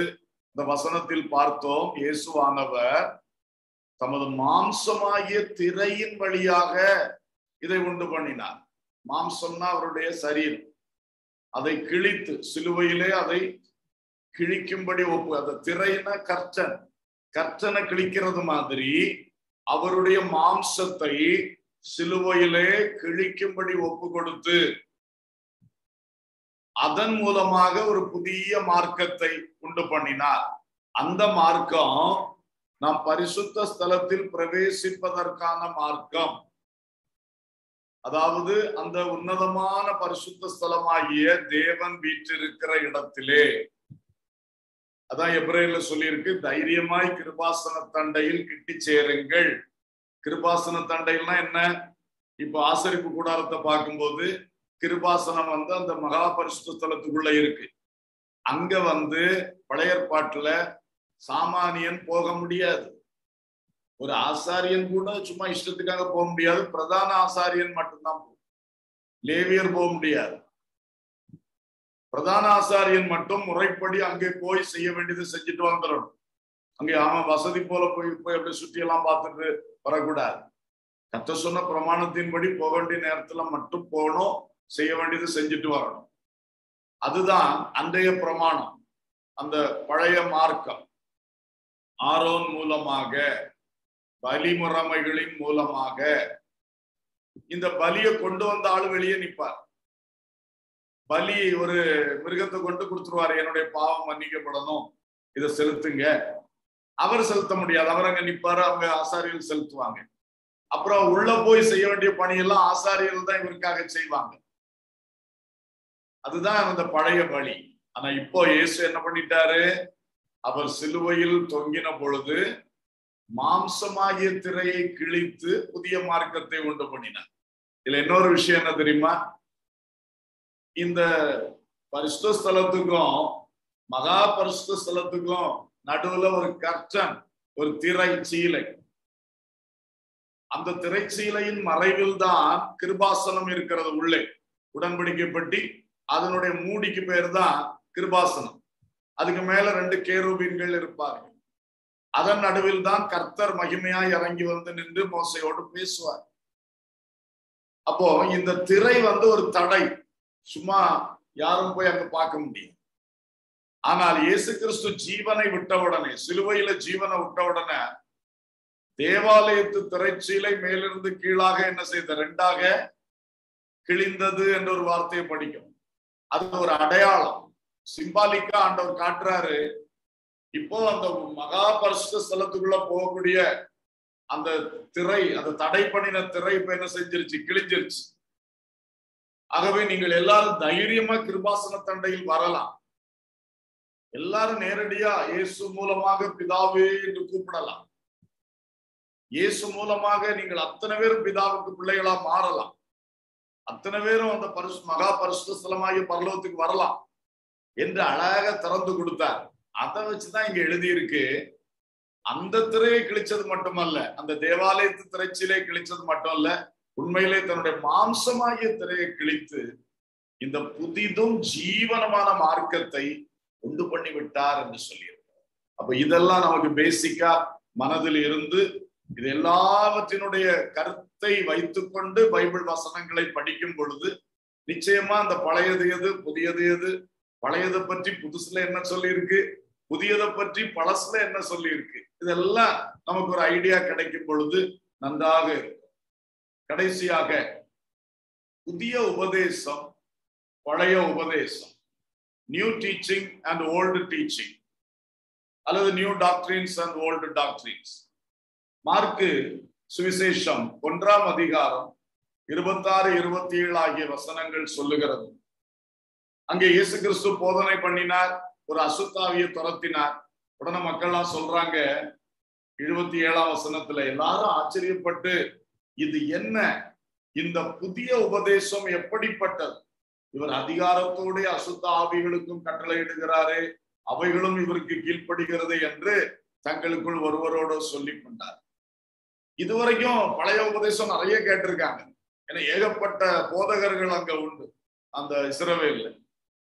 வேத பாரகர்கள், பரிசேயர்கள், சதுசேயர்கள் எல்லாம் அவங்க டீச்சிங்ஸ கொடுத்துக்கிட்டே இருப்பாங்க. ஆனா இப்ப இயேசு கிறிஸ்துடைய போதனை அது எல்லாவற்றை விட புதியதாய் தெரிகிறது. இது என்ன புதிய போதனையா இருக்கு, இது என்ன நூதன உபதேசமா இருக்கிறது. இப்படிதான் மக்கள் ஆச்சரியமா கேட்டாங்க. இவர் பேசுறது போல யாரும் பேசினது இல்லையே. இவர் அதிகாரத்தோடும் பேசுகிறார், இவர் கிருபையோடும் பேசுகிறார். சரி, இப்ப நம்முடைய சப்ஜெக்ட் வந்து இந்த புதிய உபதேசம், பழைய உபதேசம். ஜஸ்ட் ஒரு சின்ன கம்பாரிசன் மட்டும் ஆண்டவர் இயேசுடைய மலை பிரசங்கத்திலிருந்து நான் சொல்லி இந்த ஸ்டடியை நிறைவு செய்ய விரும்புகிறேன். இப்ப மத்தேயு சுவிசேஷம் 5, 6, 7 ஆகிய 3 அதிகாரங்களிலே இயேசு கிறிஸ்துடைய மலை பிரசங்கத்தை நம்ம பார்க்கிறோம். அன்றைக்கு பழையது சீனாய் மலை பிரசங்கம், மோசே மூலம் ஆண்டவர் கொடுத்தது.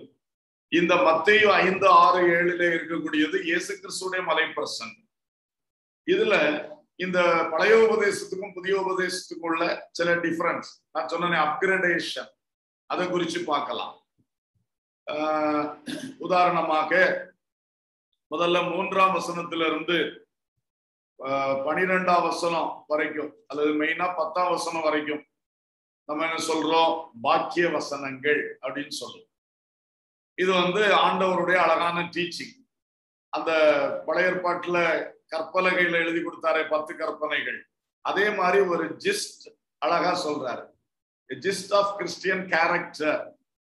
அங்க வந்து ஜிஸ்ட் ஆஃப் காட்லி பீப்புள்ஸ் ஆக்ட்ஸ் அப்படிதான் சொல்ல முடியும். நீ கொலை செய்யக்கூடாது, விபசாரம் செய்யக்கூடாது, இதெல்லாம் கிரியைகள். ஆனா இங்க இயேசு ஆவியில் எளிமை, நீங்கள் துயரப்படுகிறவர்கள், சாந்த குணம் உள்ளவர்கள், நீதியின் மேல் பசித்தாகம் உள்ளவர்கள், இதெல்லாம் எதை காட்டுது? கிரியே இல்ல, சுபாவம், உள்ளத்துக்குள் இருக்கிறத காட்டு. சோ கம்பாரிசனை பாருங்க. பழைய உபதேசம் தொடாதே, செய்யாதே என்பதை சொல்லுகிறது. புதிய உபதேசம் என்ன சொல்றதுன்னா, ஒரு உள்ளத்துக்குள் நிறைந்திருக்க வேண்டிய அழகிய குணங்களை சொல்லுகிறது. இப்ப ஆவியில் எளிமை உள்ளவன் கொலை செய்ய மாட்டான் இல்லையா? சாந்த குணம் உள்ளவன் ஒரு தப்பு செய்ய மாட்டான். அப்போ அங்க வந்து வெளியே நீ இது செய்யாதுன்னு உள்ள போதனை. இப்போ உள்ளுக்கு இருந்தே இது வந்து ரூட் ட்ரீட்மெண்ட் மாதிரி, வேரிலேயே பரிசுத்தத்தை உண்டாக்குறது, சிந்தனையிலே, உள்ளத்திலே. இனி அவர் இதை சொல்லி கொண்டு வந்து 21ஆம் வசனம், கொலை செய்யாதிருப்பாயாக என்பது பழைய பூர்வத்தார்னா பழைய மக்களுக்கு சொல்லப்பட்டது. ஆனா நான் உங்களுக்கு சொல்லுகிறேன், சகோதரனை நியாயம் இல்லாமல் கோபித்துக் கொள்ளக்கூடாது, சகோதரனை வீணன் என்று சொல்லக்கூடாது, மூடனே என்று சொல்லக்கூடாது. புதிய உபதேசம். அதே மாதிரி 27ஆம் வசனத்துல விபச்சாரம் செய்யாதிருப்பாயாக என்பது பழைய ஏற்பாட்டு உபதேசம். ஆனா நான் உங்களுக்கு சொல்லுகிறேன் 28, ஒரு ஸ்திரீயை இச்சையோடு பார்க்கிற எவனும் தன் இருதயத்தில் அவளோட விபச்சாரம் செய்தாயிற்று. இதுதான் புதிய உபதேசம். பழைய உபதேசம் கிரியை நடந்த பிறகுதான் தப்புன்னு சொல்லுது. புதிய உபதேசம் உள்ளத்துக்குள்ள உருவான உடனே தப்புன்னு சொல்லுது. அடுத்தது 31ஆம் வசனம், பழைய உபதேசம் தன் மனைவியை தள்ளிவிடுகிற எவனும் தள்ளுதற் சீட்டை அவளுக்கு கொடுக்க கடவன் என்று சொல்லு. நீ உனக்கு இந்த மனைவி வேண்டான்னா நீ தள்ளி விட்டுரு, டைவர்ஸ் பண்ணிடு. ஆனா டைவர்ஸ் பத்திரத்தை கையில கொடுத்து விடு, ஒரு டைவர்ஸ் பேப்பர் கையில கொடுத்து விடுன்னு சொல்லுது. ஆனால் நான் உங்களுக்கு சொல்லுகிறேன், பேசித்தன முகாந்தரத்தினால் ஒழிய தன் மனைவியை தள்ளி விடுகிறவன் அவளை விபசாரம் செய்ய பண்ணுகிறவனாயிருப்பான். அப்படி தள்ளிவிடப்பட்டவளை விவாகம் பண்ணுகிறவனும் விபச்சாரம் செய்கிறவனாயிருப்பான். சோ அவள் வேசித்தனம் பண்ணினாள் என்கிறது தெளிவாகணும், உருவாகணும். அப்படி இருந்தா தான் நீ அவளை டைவர்ஸ் பண்ணலாமே ஒழிய வேறு எந்த முகாந்தரத்தினால். டைவர்ஸ் என்பது புதிய உபதேசத்துல அனுமதிக்கப்படவே இல்லை, ரொம்ப கிளியர். அது அமெரிக்க தேசத்துக்கா இருந்தாலும் சரி, இந்திய தேசத்துக்கா இருந்தாலும் சரி, எங்க இருந்தாலும் சரி, அனைத்து மனிதர்களுக்கும் ஆண்டவர் இயேசு தந்த புதிய உபதேசம் ரொம்ப தெளிவா இருக்கிறது. இந்த ஒரு காரணத்தினால் ஒழிய குடும்பங்கள் பிரியக்கூடாது, கணவன் மனைவி பிரியக்கூடாது. ஓகே, அடுத்தது 53ஆம் வசனம். பொய் ஆணை இடாமல் உன் ஆணைகளை கர்த்தர் முன்னிலையாய் செலுத்துவாயாக என்பது பழைய ஏற்பாட்டு உபதேசம். நீ பொய்யானை இடக்கூடாது, ஆனா கர்த்தருடைய பேரை சொல்லி நீ கர்த்தர் முன்னால ஆணையிடலாம். ஆனால் இப்பொழுது கர்த்தருடைய உபதேசம், இயேசுடைய புதிய உபதேசம் 34ல இருக்கு. நான் உங்களுக்கு சொல்லுகிறேன், பரிச்சேதம் சத்தியம் பண்ண வேண்டாம். அதாவது நீங்க சத்தியமே பண்ண வேண்டாம். நீ என்ன பண்ணு, வானத்தின் பேர்ல சத்தியம் பண்ண வேண்டாம், பூமியின் பேர்ல சத்தியம் பண்ண வேண்டாம், உன் தலை சிரசின் மேல சத்தியம் பண்ணண்டா. உள்ளதை உள்ளதென்றும் இல்லதை இல்லதென்றும் சொல்லுங்கள், இதற்கு மிஞ்சினது தீமையால் உண்டாயிருக்கும். ஆண்டவர் இதை புதிய உபதேசம், இதுதான் அதனுடைய வித்தியாசம். இங்க சத்தியமே பண்ணாத, உள்ளத ரைட்டுன்னு சொல்லு, ராங்கன்னு சொல்லு, உள்ளபடியே சொல்லு. அப்புறம் 38ஆம் வசனம். கண்ணுக்கு கண் பல்லுக்கு பல் என்று உரைக்கப்பட்டதை கேள்விப்பட்டிருக்கிறீர்கள். அப்போ பழைய ஏற்பாட்டு உபதேசம் என்ன?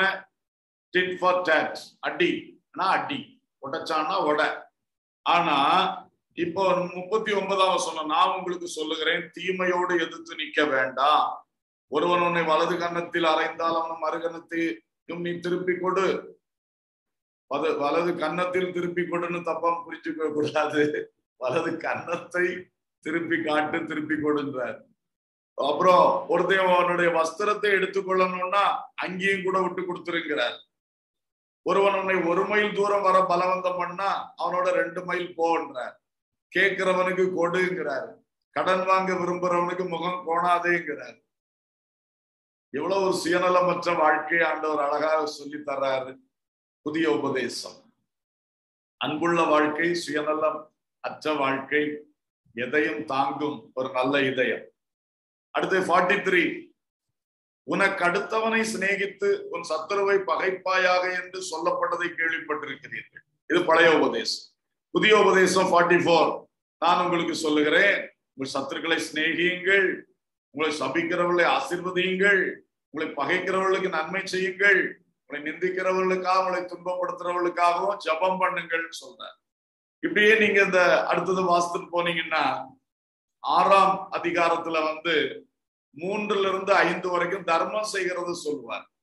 அந்த காலத்துல தர்மம் செய்கிறது ரொம்ப விளம்பரம். ஆனா நீங்க விளம்பரம் செய்யாதீங்க அப்படின்வார். அப்புறம் 6ஆம் வசனத்துல ஜபம் பண்றத சொல்லுவார். தனியா ஜபம் பண்றது, நீ அறை வீட்டுக்குள்ள போய் ஜபம் பண்ணு, அதை அவர் விளம்பரமாக்காதங்கிறார். அப்புறம் 16ஆம் வசனத்துல உபவாசிக்கிறது, உபவாசத்தோன்னு தாடியெல்லாம் வளர்த்து அப்படியே ஒரு மாதிரி எல்லாம் பண்ணி அப்படி பண்ணாத, ஷோ காட்டாதேங்கிறார் ஆண்டவர். இப்படி நிறைய காரியங்களை வரிசையா சொல்றாரு. இதெல்லாம் அந்த புதிய உபதேசமாக ஆண்டவர் அழகாக தந்திருக்கிறார். சோ இப்படி இருக்கின்றபடியினாலே நாம் புதிய ஏற்பாட்டிலிருந்தும் பழைய ஏற்பாட்டிலிருந்தும், புதிய உடன்படிக்கையிலிருந்தும் பழைய உடன்படிக்கையிலிருந்தும், அப்புறம் நம்ம பார்த்தோம் புதிய மார்க்கத்திலிருந்தும் பழைய மார்க்கத்திலிருந்தும், புதிய உபதேசத்திலிருந்தும் பழைய உபதேசத்திலிருந்தும் சேர்த்து எடுத்து கொடுக்க வேண்டியவைகளை அழகாய் கொடுக்கிற ஒரு நல்ல வேத பாரகனாக, கிறிஸ்துவின் சீஷனாகிய வேத பாரகனாக அந்த வீட்டஜமானை போல இருக்க வேண்டும் என்று சொல்லப்பட்டிருக்கிறது. கர்த்தர் இந்த கிருபையை நமக்கு தந்து நம்முடைய பைபிள் நாலெட்ஜை ஆண்டவர் இன்னும் இது போன்ற ஒரு விவேகம் நிறைந்ததாக, பகுத்து அறிந்து கொள்ளவும் பகுத்து போதிக்கவும் கூடியதாக நம்மை ஆசீர்வதித்து வளர்த்துவாராக என்று சொல்லி என் வார்த்தைகளை நிறுத்துகிறேன். ஒரு வார்த்தை ஜெபித்து நிறைவு செய்கிறேன். எங்களுக்கு இந்த நாட்களிலே வியாழக்கிழமை விடியற்காலம் ஆராதனை நடந்து கொண்டிருக்கிறபடினால் நான் சுருக்கமாய் ஜெபம் பண்ணிவிட்டு நான் இதிலிருந்து விடைபெறுகிறேன் என்பதையும் தெரிவித்துக் கொள்கிறேன். அன்புள்ள பிதாவே, நல்ல தகப்பனே, உமக்கு ஸ்தோத்திரம். இந்த நாளில் வீட்டஜமானாகிய ஒரு மனிதன் தன் வீட்டில் இருக்கிற பொக்கிஷங்களிலிருந்து பழையதையும் புதியதையும் சேர்த்து எடுத்து கொடுப்பான் என்று சொன்னது போல நாங்களும் பரலோக ராஜ்யத்துக்கு அடுத்தவைகளில் தேறின வேத பாரகன். பழைய ஏற்பாட்டிலும் தெரிந்தவன், ஆனால் புதிய ஏற்பாட்டிலே தேறின ஒரு மனிதனாக, அப்படிப்பட்டவர்களாக நாங்கள் வேதத்தை கற்றுக்கொண்டு உபதேசிக்க வேண்டும் என்று பார்த்தோம். அதிலே நாங்கள் கற்றுக்கொண்டது போல அந்த புதிய ஏற்பாடு, பழைய ஏற்பாடு, புதிய உடன்படிக்கை, பழைய உடன்படிக்கை, புதிய மார்க்கம், பழைய மார்க்கம், புதிய உபதேசம், பழைய உபதேசம், இது எல்லாவற்றையும் கற்று தேர்ந்து எல்லாவற்றையும் எப்படி போதிக்கணும், பழையதை எப்படி போதிக்கணும், புதியதை எப்படி போதிக்கணும், பழையதுல எது விடுபட்டிருக்கிறது, அதாவது கேன்சல் ஆக்கப்பட்டிருக்கிறது, பழையதுல எது அப்கிரேட் ஆக்கப்பட்டு புதியதிலே கொண்டு வரப்பட்டிருக்கிறது, எது பழையதில் இல்லாதது புதியதில் வந்திருக்கிறது, இப்படிப்பட்ட ஒரு பகுத்தறியக்கூடிய கிருபை எங்களுக்கு தாங்க. நாங்கள் கற்றுக்கொள்வதும் அப்படி கற்றுக்கொள்ள, அதை பேசுவதும் போதிப்பதும் அப்படி அழகாய் போதிக்கக்கூடிய கிருபை எங்களுக்கு தாரும். ஆசீர்வதியும் பொறுப்படும். தேவ கிருபைக்கு ஒப்பு கொடுக்கிறோம். இதில் இணைந்திருக்கிற, இன்னும் இதை கேட்க போகிற ஒவ்வொருவரையும் ஆசீர்வதியும் உங்க வல்லமை உள்ள கரத்தில் தருகிறோம். இயேசுவின் நாமத்தில் பிதாவே, ஆமென். நன்றி. கர்த்தர் உங்களை ஆசீர்வதிப்பார்.